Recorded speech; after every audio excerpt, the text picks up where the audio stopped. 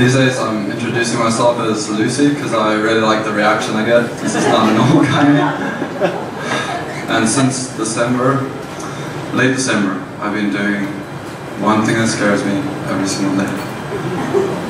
And you can guess what my scary thing is for today.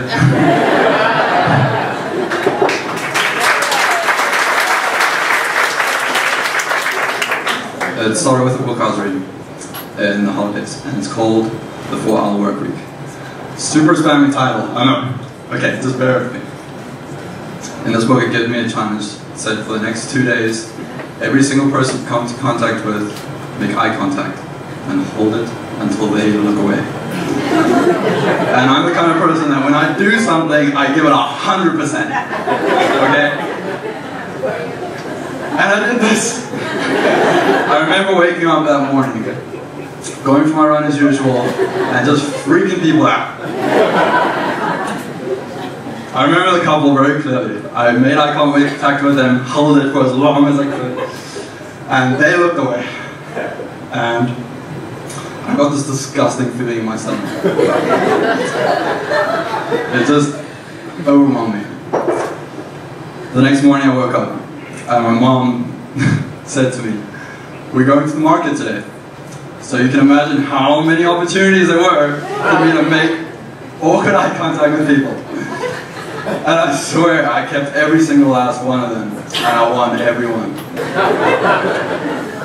And a very interesting thing started happening. I started to realize, well, I started to notice in every single person I looked eye contact with, I made eye contact with, I could see insecurity.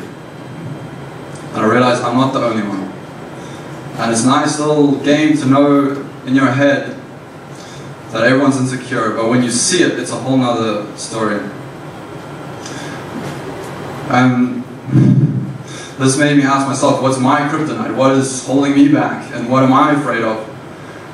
And I know that every person in this room has their own kryptonite. They have something that they're afraid of. I read this quote. It said, "A person's success in life can usually be measured by the number of uncomfortable conversations or conversations he or she is willing to have." And this was the starting point for me. This is what really drove me. I wanted to be successful in an area of my life. And that was the fuel, was that quote.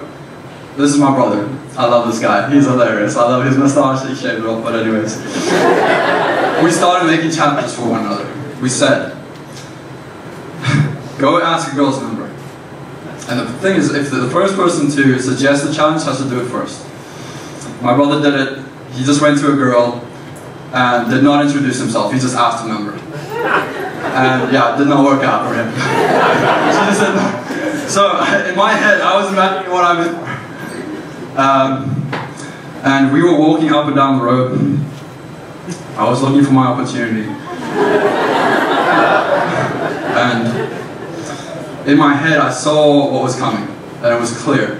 The story was so believable. And there was not a single doubt in my mind that I was going to get instantly rejected.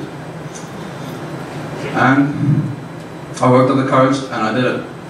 I went to a girl, and I asked for a number. And she got up and hugged me.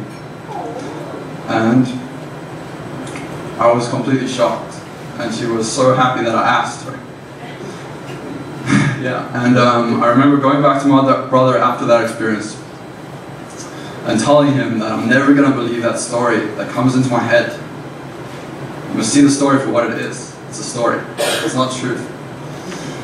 And when I realized that, that started opening up doors, and I didn't want to stop. I started writing this thing on my arm every single day. I wrote, "One thing that scares you." I got this tattoo recently, by the way. It's really fucking great.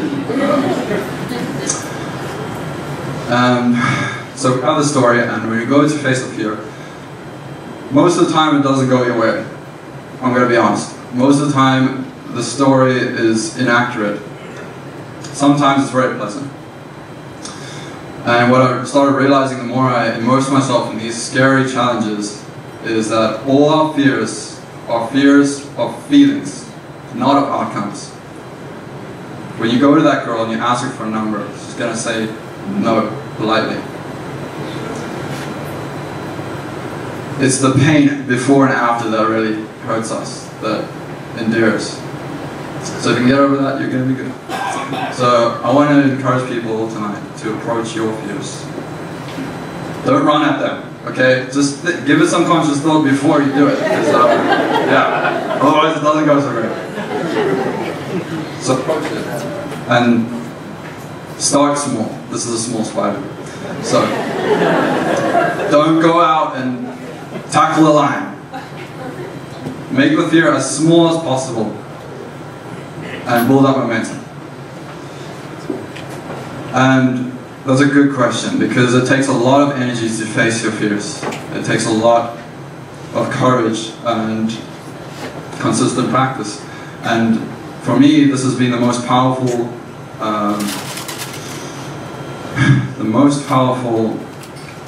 thing for change I've ever experienced in my whole life. I remember one of the challenges my brother said to me is go to a restaurant, stand on a table, get everyone's attention, and shout, "My name is Lucien du Toit, and someday I'll be successful."